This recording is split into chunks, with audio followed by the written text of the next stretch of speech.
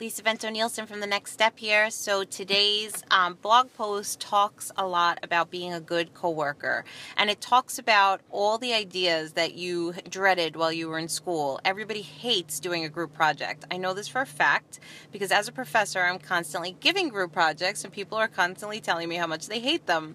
The idea is that you hate them for a reason. Having to rely on other people to get things done is a bummer.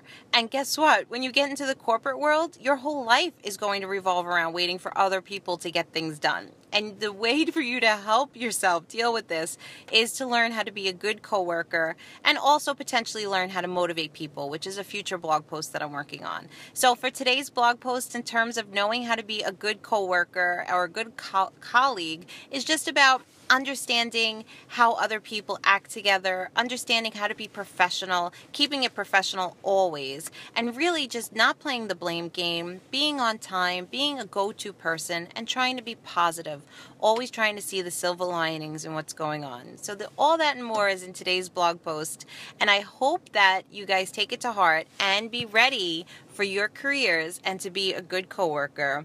Lisa Vento Nielsen at The Next Step. More at thenextstep1234.com/blog. Happy hunting.